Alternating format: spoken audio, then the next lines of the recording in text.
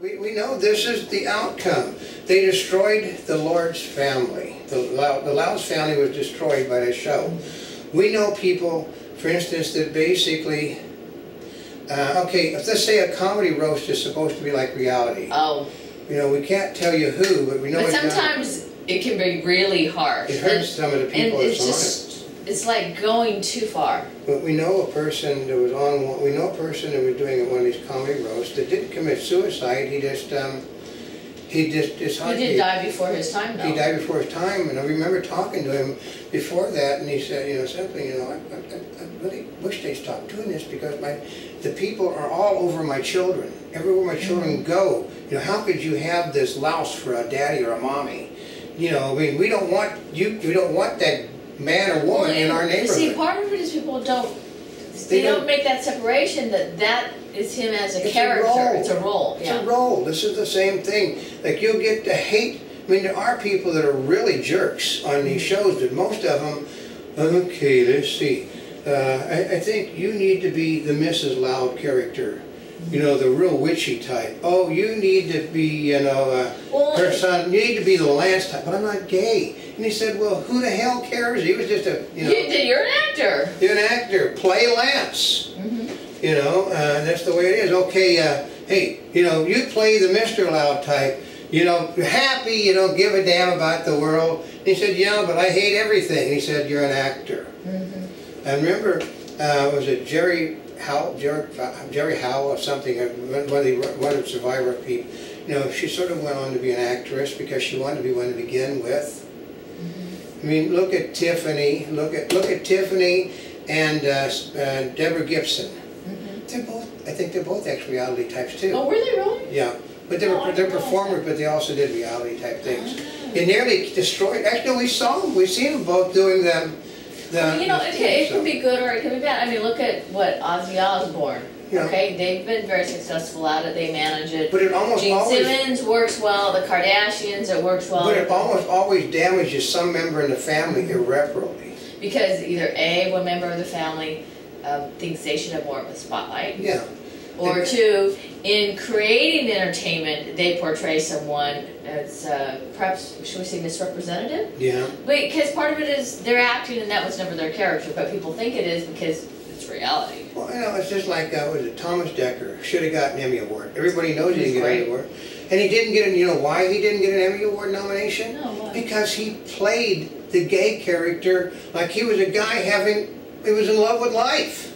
Well, he was. But that's not, you play a gay character as somebody that's, you know, everybody hates him. Everybody, we don't want this guy, he's miserable.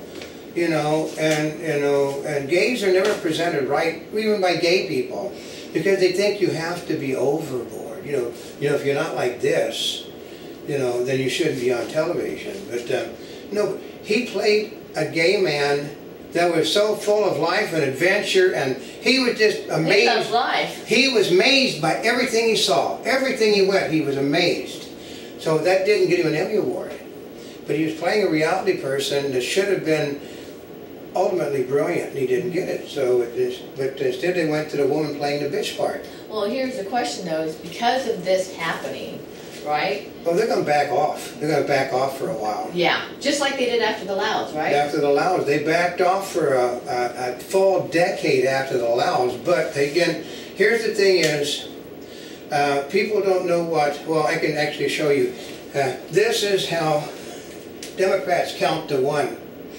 That's all they look for in a reality show rating, is that one.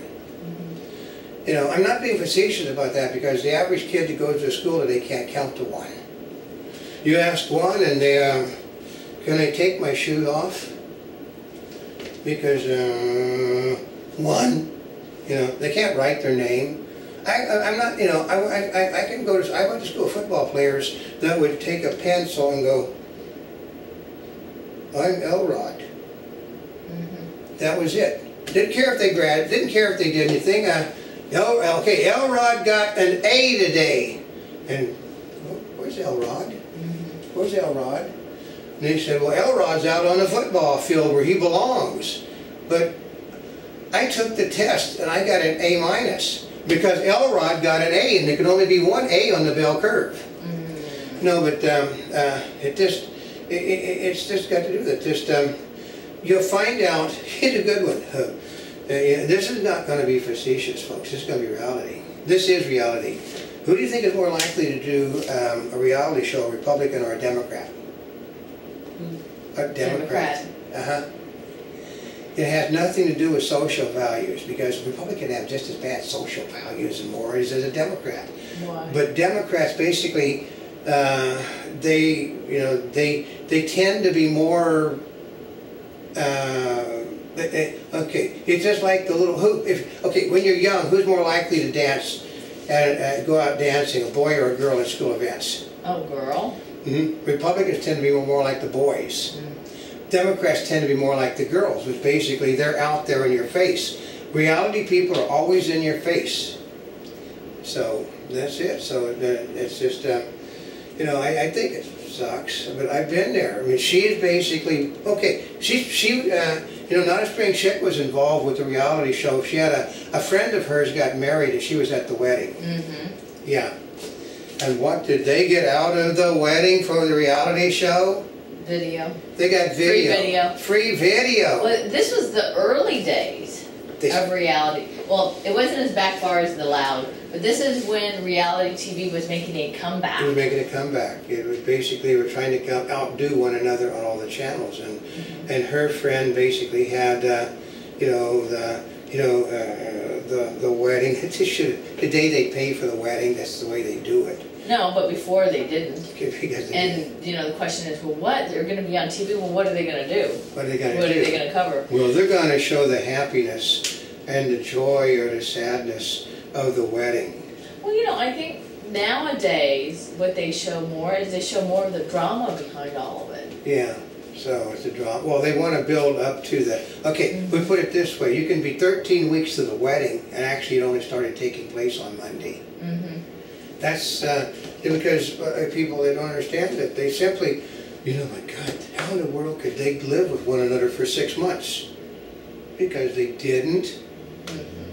And, there's real time and there's film time. Real time and film. Yeah, real time you'd kill somebody. Because I do know an actor that basically did one of the reality shows, and he said, if I had actually been there for 6 weeks with the SOBs, I'd have killed all of them. He said, yeah, but weren't they all doing weren't they doing what they're supposed to do? That didn't mean I liked any of it, so. Well, they get legitimate actors because it's a gig, and it gets them. Okay, here, what does being a reality star get you in Hollywood? Well, now it gets you on the red carpet. And it gets you on the red carpets and gifting suites. And it gets you on television shows. It gets you a lot of. Think about how some of them have parlayed into it. Okay, so before the Jersey Shores, did anybody know about Snooki? No one really cared about Snooki. She's a fat little ball. Nobody cared about it. Nobody who knew who she was. Like the situation. Now, and part of it is okay, they did cast the characters on the Jersey Shore. That's not real? No. Okay. Oh, I just saw a thing, one of the new reality shows with a casting notice. We need somebody to play family members. I love that, to play family members, folks. Is that a reality show where you're casting somebody to play family members? And actually, see, remember, casting is also an Emmy-nominated area. Yeah.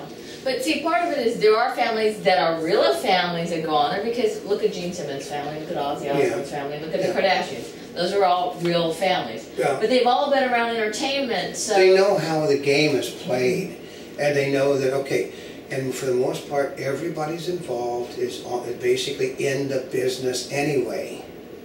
It's not like, we go, Pat Boone's family, and Pat Boone, he's talking to the daughters, Leonard and Debbie, I think we're going to do a reality series. We're going to do it how I whip every one of you. But I think part of it is with those families, they have a better idea of what to expect, how to manage it, how to control it beforehand. Yeah. Whereas, the people, like with the Loud family, they didn't know. They didn't know. I mean, it's like all of a sudden, it's like, oh, look at the situation we got ourselves into. We know people that have been on reality shows that thought, oh gosh, I get my own show, this is great. And all of a sudden, wait a minute, they portrayed me like that. I'm not like that at all. Oh, I know, and then it affected their business. But it's like why I heard Pat Boone talking, and I said, that's why I could never do a reality show. Only Debbie knew it was fake.